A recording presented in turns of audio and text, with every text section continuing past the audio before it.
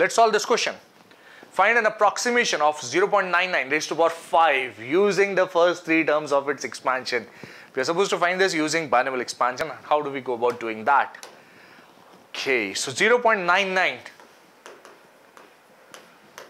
raised to power 5 using the first three terms. That's what we are interested in, first three terms.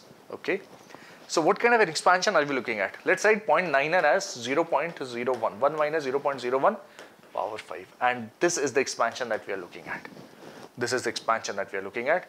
Okay, so what is this expansion? This is 5C0, the first term is 5C0, 1 power 5, which is okay. Next, since there is minus, this will become 5C1, 1 power 4, 0.01 raised to power 1. There is already minus, has been taken care of. The next term will be 5C2 and 0.01 square. Okay, the next term will be 5C3 with a minus, but that's not required, right? There will be plenty other terms, but we are looking at approximate value. So this is approximately equal to, since we are looking at approximation, this is approximately equal to 5C0, which is 1, minus 5 times 0.01. This plus 5C2, which is 10, times 0.01 square. What is that?